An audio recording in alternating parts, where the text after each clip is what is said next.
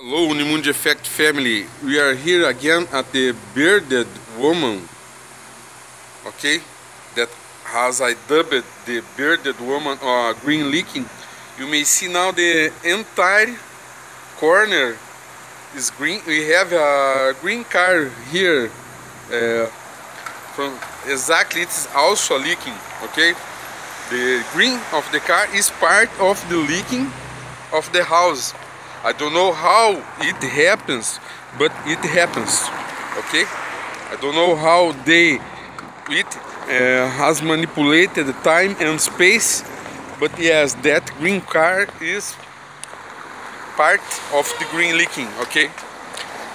Well, let me first to explain why I call it the bearded woman of the Circus Maximus, because we have here a kind of circus merchant, and the affected leaking seems to be a bearded lady, the bearded lady of the Circus Maximus. Why? Because she is bearded now by the leaking, okay?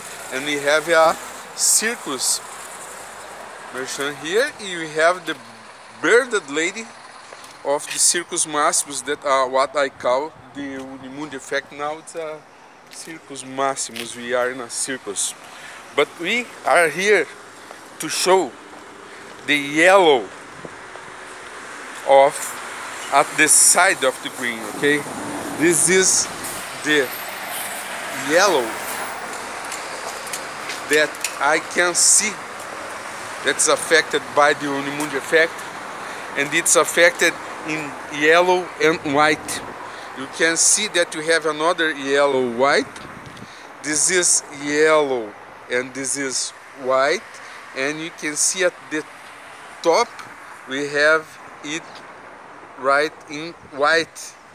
Is how I decode it in white and yellow, because that writing in white, that has nothing to do with the tinted of the doors and windows, so it's coded in white and yellow. And we have a white car here to show that it's coded also in white and yellow, and this is white, okay?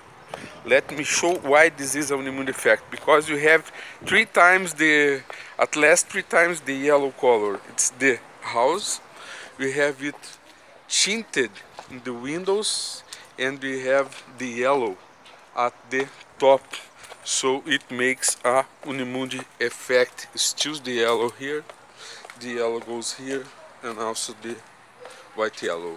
So thank you very much.